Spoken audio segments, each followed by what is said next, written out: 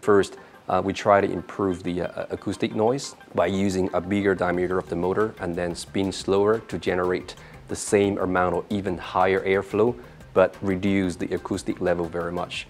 And then secondly, we also have improved the sealing of the entire product, so that makes sure that all the pollutants comes into the product will stay in the product. Nothing comes out.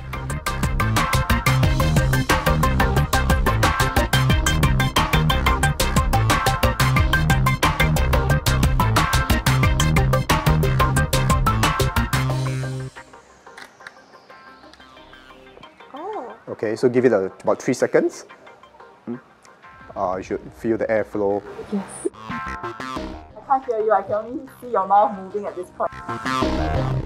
The Dyson Zone is the first wearable audio product, so the electronics inside is quite different from the traditional product we have.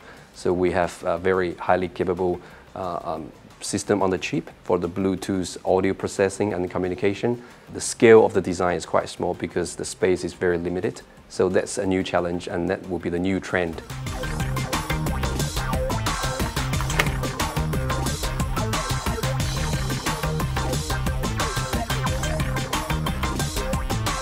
Once I joined the team, I've been issued a machine to bring home to trial with. So as a product owner, it's really important for me to understand how the product works. When I first took home the robot, actually I was very pleasantly surprised by how easy to use it. There were some maybe undesirable experience, like maybe it gets stuck more often in certain areas.